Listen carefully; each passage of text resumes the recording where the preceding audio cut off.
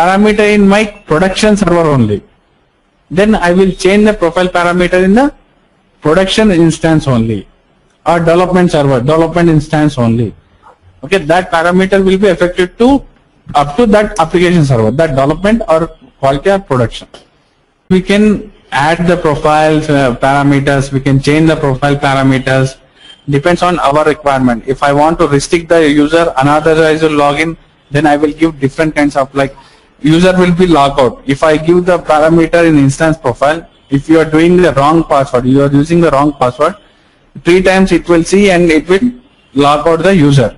So like that, we can set the value for that, not it 3 times, 4 times you can set, 5 times you can set. So like this, we can restrict them, okay, by using these profile parameters also. Whenever after the installation, you need to import the profiles to OS level. Okay, so for that, object and transaction code and utilities, import profiles of all active servers. If you have 3 active servers, 3 profiles will be automatically imported. Okay, all active servers. Click on this. So in this path, the profiles will be imported. Okay, users, D users, SAP, ES5, system profiles. This is the OS level. Okay, this is the first step. After that, I want to change any parameter. I want to set the default client for all SAP servers. Then RJ10, select the default profile. Okay, and extended maintenance. Whenever you want to edit the data, we need to select the extended maintenance only. Okay, yeah, and change. Here set the parameter login system client.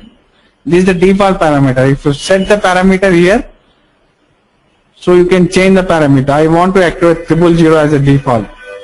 So you can set the parameter for all application server. Copy this and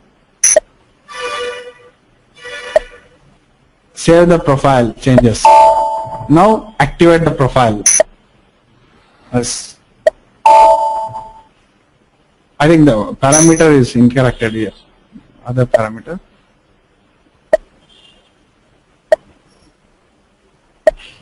So like this, you can activate the parameter whenever you want to change the logins. Now I want to change the development system only. Then RJ10 transaction code. Select the development system instance profile. Extended maintenance. Here, login system client. You can give here the value. Okay, and copy the value, save the value, activate the profile and save the profile and activate. Okay, and finally what we need to do, import again. And after that activation, we need to import. If you do the import now, it will be updated in the OS level. Okay, whatever the parameter we are giving, that parameter will be updated in the OS level. Okay, got it? Yep. So like this, we can manage the system profiles in our SAP. So depends on our requirement. We do what we do. We can change the system profile. We can add the system profiles. So it depends on our requirement. That we need to do in this manner. SM50. SM50 is for work process overview. Okay. Okay. We can check the work processes here. What are running, what are not running. SU01 for user creation. SCCL is for local client copy. For remote client copy, SCC9 is a transaction code. Load balancing is like we are balancing the load of the application server. Okay. So here for application server, so many people will be logged in like this. Application server is nothing but an instance. Okay.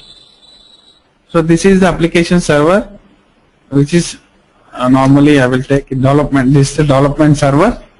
Okay. You take production server, not development. This is the production server. Okay, production server is the client server. You know that? Yeah. Okay. So client SAP is running. So number of users will be login with this system. Okay. Number of users will be login. Why? Because they are running the client. So number of users. No.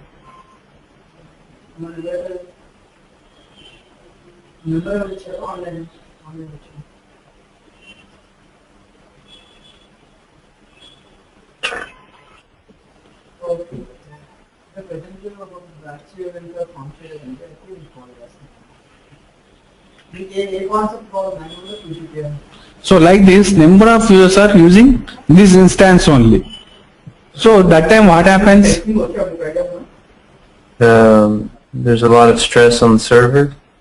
Yes, exactly. It will get the stress on server. The instance will get the stress. So number of incoming requests are coming. It will slow down sometime. So in this scenario, what we do is we do the load balancing. Okay. What we do is we create separate instances for the separate groups. So for example, end users are logging with this PRD system. So these three people belongs to marketing group. These four people belongs to financial groups. These three belongs to HR group. Okay. Okay, these three belongs to HR group. Okay. In this scenario, is the marketing group. Marketing.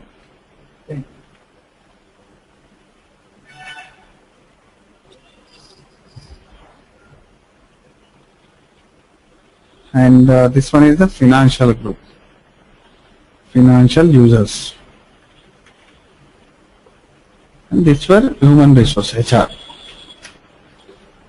Okay, different users are using the PRD system. So we will categorize them into the group. Okay, like this: marketing group, financial users group, and human resource user group. Like this, we will divide. Okay, got it? And we divide these users to different instances. Like in this one instance only, we can create different instances. We can divide the instance to different groups. Okay, you say this instance is for FI group, like financial group. Okay, this part is for marketing group, and this is for HR group. Then FI users will be used here. I can take this off.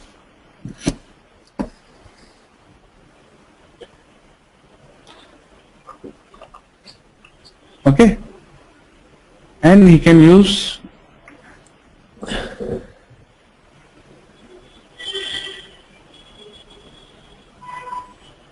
HDP. Okay, so you see, we are dividing the instance among the different groups. Okay, Yeah. you got it? So it's the only one instance, but we are dividing the instance for separate groups. So this is called load balancing. Whenever you do this, if you have number of FI users, then that FICO instance only they can use. They can log in with this FICO instance only, and SD people will log in with this instance only, and HR people will log in with this instance only. So here we are doing load balancing on the three different groups. Okay, Okay. got it? Yeah. We are giving separate space for them, for separate group in the instance. This is called load balancing. Okay, so for this load balancing we use SMLG is the transaction code. SMLG is the E code for log on load balancing. Okay. This is one performance tuning tool, like this is CCMS tool, Computer Center Management System tool. Okay, we can increasing the performance of the instance with this load balancing. Okay, you got it? Yes. Like this we do the load balancing. So we can create a group for every user. We create a separate group for separate users. What we do is, whenever we create and we can allocate the one instance for them, then after what we do is, in their client system, if the financial users are there, in his client system, if this is the one user, you see, this is the one user, in his system what we do is, we will configure the group server in their SAP GUI. SAP GUI, SAP logon pad. In SAP logon pad, we configure the group server. In that we will add the group to the server. We can create the item in that server like this. Here in SAP logon pad, we can create the item, like create item. And next here, normally we are doing the custom server, but we select the group server here for that. Okay, so we can allocate them one SAP GUI and we create an item for a group server. That group server will be affected to this instance only. Whenever they are logging with the system, they will use this space only. If this user is using same HR user, we will give one SAP GUI, which is the configuration of this server, HR server. Okay, like this we can share the work among the different groups in a different instances. Yeah, this is called log on load balancing. So tomorrow we do how this works. Log on load balancing, how we can configure, how we can create a group, how we can assign the group to the instance,